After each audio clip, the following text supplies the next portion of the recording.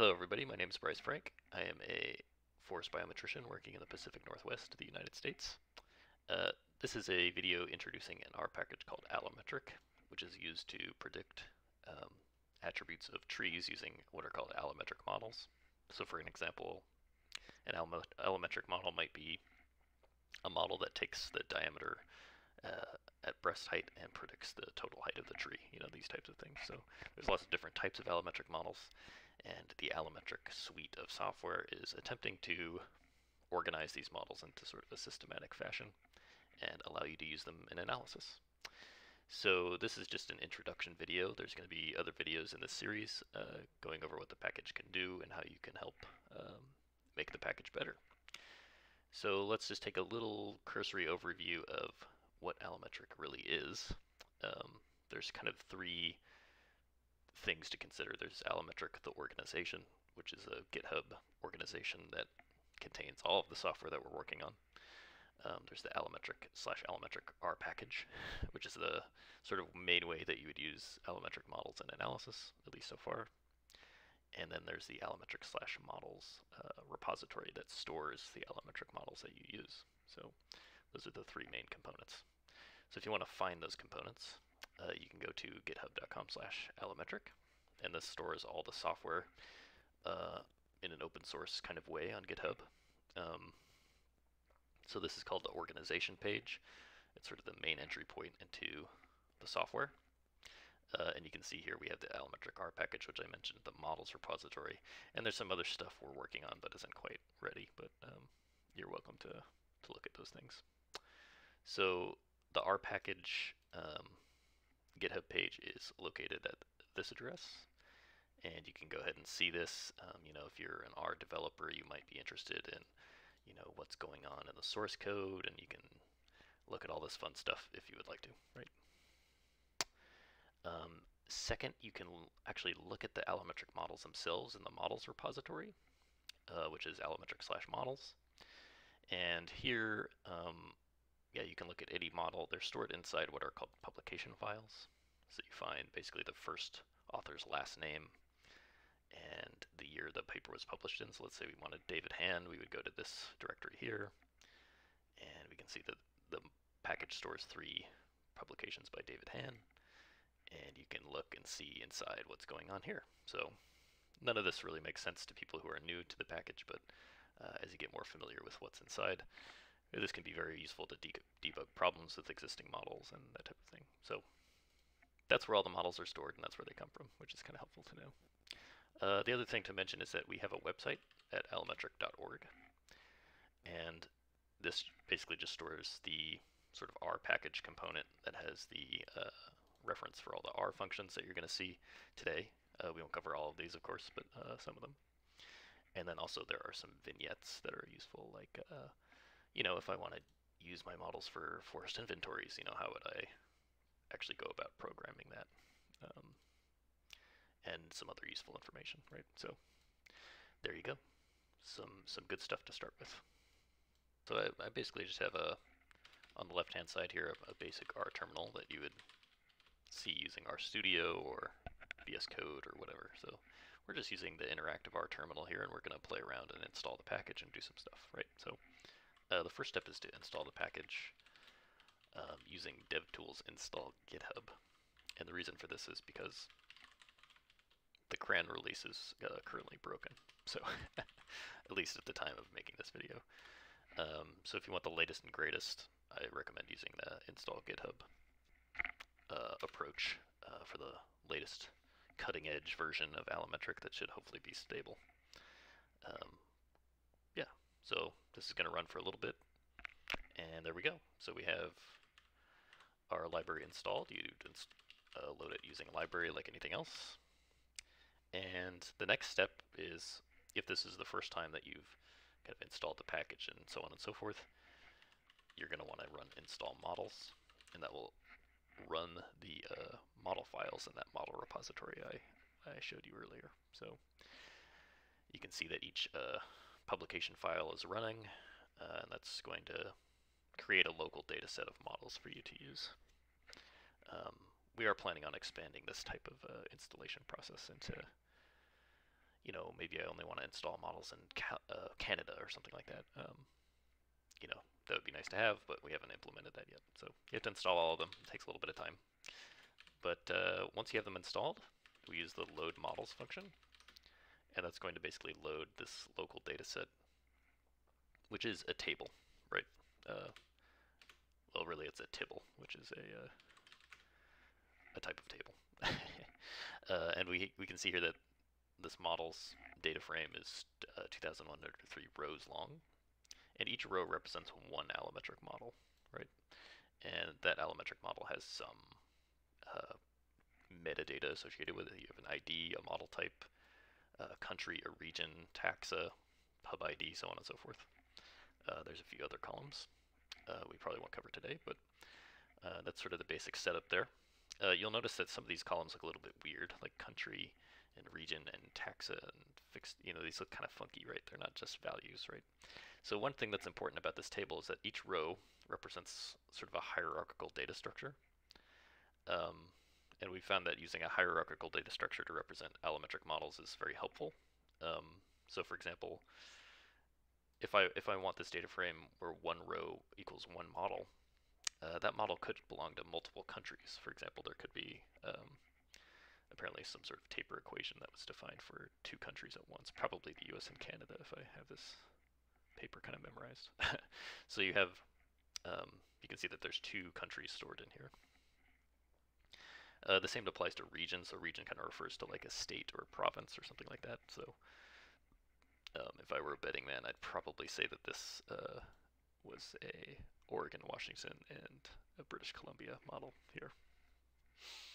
So that covers the hierarchical stuff. Another very important hierarchical column is the taxa. So you might be wondering, oh, how do I know what species the model applies to? It's all stored in this taxa column that we're going to go over later. And we have the publication ID, which kind of tells you where the model comes from. And we have the model itself stored in the model column, which we'll pick out and look at later. And yeah, we have these other columns here that we won't go over today. But basically, we're trying to give you enough information here in this table to effectively search and find a model that you might use. So that brings us to the next step of searching models. And again, this model's data frame is just like any other data frame. So whatever type of methods you're comfortable using, filtering data frames and finding things inside of data frames, you're free to use on models. There's some special stuff going on with taxa, but we'll tackle that in a second. So you're free to use whatever you'd like to use. Now, I like to use dplyr, right? Some people might not. Some people might prefer to use base R to do all their searching. That's fine, whatever you want to use. But we're going to use dplyr for this video. So just some basic searching stuff, right? Like I said, one thing we could do is use the table function to just take a look at the model type and kind of see what's going on in there. So you can see now that this kind of counts how many models are in each model type class, whatever you want to call that. So just kind of helpful to look at. We have 569 stem volume models. We have 54 site index models. We have 12 crown height, some really obscure stuff, stump diameters, V-bar, all kinds of crazy stuff in here. So,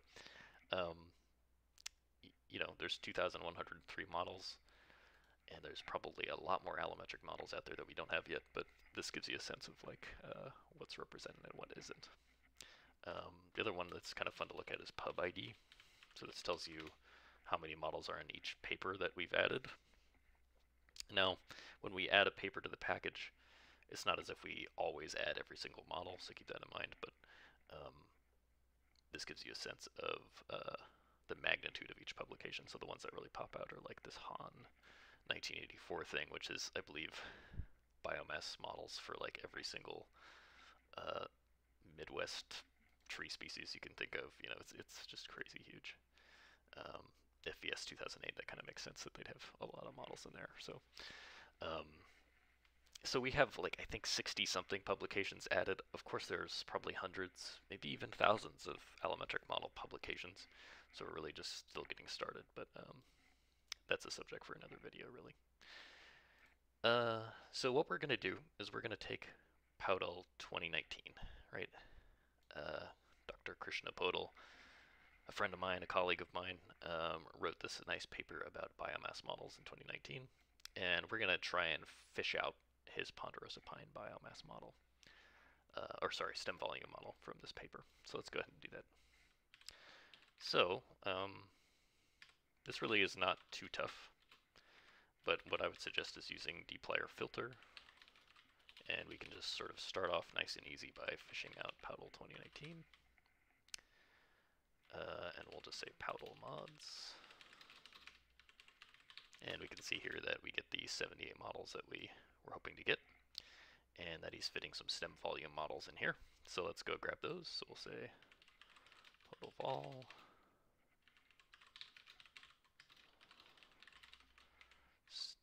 Model type, stem volume. Easy peasy, right? And we get 25. So the other models he's fitting in the package, I believe, are biomass and like there's some other guys in there as well, but we're just going to take a look at stem volume. So we've drilled down to his 25 stem volume models in this paper. And the next thing we want to do is we want to find ponderosa pine, right? And the tricky thing about this is it's stored in the taxa column, which is a little bit weird to work with directly. So what we're going to do is use a function called unnest taxa, and we'll just run it just to see what happens. So it looks the same, but if you're carefully watching the columns here, these three columns got added. So we can now see that there's a family, genus, and species column. If we want to make that very apparent, we'll just kind of show them by themselves. So ID, model, family, genus, species. And you can see now that, in fact, there are the family, genus, and species columns added, and they sort of play out like you would think. So the question is there a ponderosa pine in here?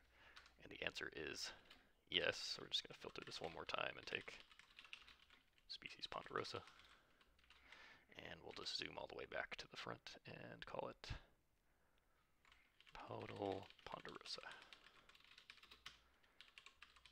So this should be one row, and it is. And one thing I need to do actually is delete the selection here. Okay. So we have Powdle ponderosa. It's a one row of the sort of original models data frame that we had. And what we want to do is select the model out of that using the select model function, and we'll give it the argument 1, which means we'll take the first row, right? And what we end up with is the model itself, right? So what this line did is it picked the model out of this column for us. Just a little helper function to do that. And what we end up with is sort of what makes up the core of allometric are these sort of model objects, right? And what we're dealing with here is something called a fixed effects model, which is what the name of the class is that makes this model, right?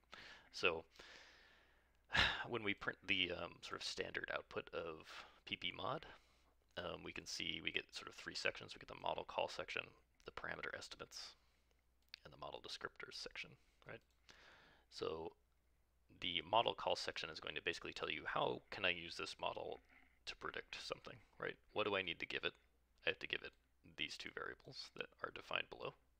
And what do I get back? Well, I get back this variable defined here, right?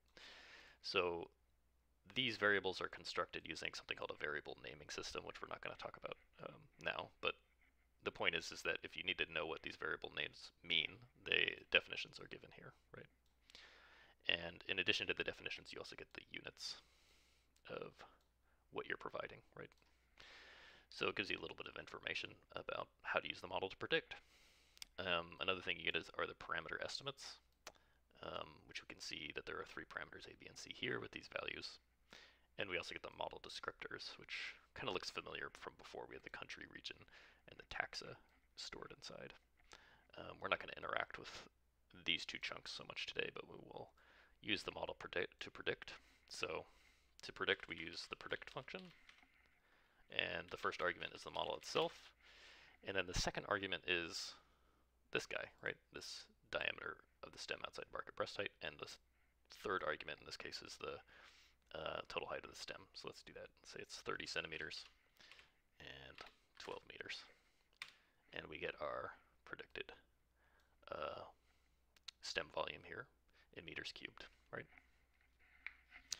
So this might look kind of funky to you guys if you're not familiar with the units package, but what's happening is that allometric is assigning units to this value, right? So if you want to convert this unit into something else, there's sort of a standard way to do that using this units package, which is, I think, very convenient and straightforward, but that's why you're seeing this sort of meters cubed pop out here.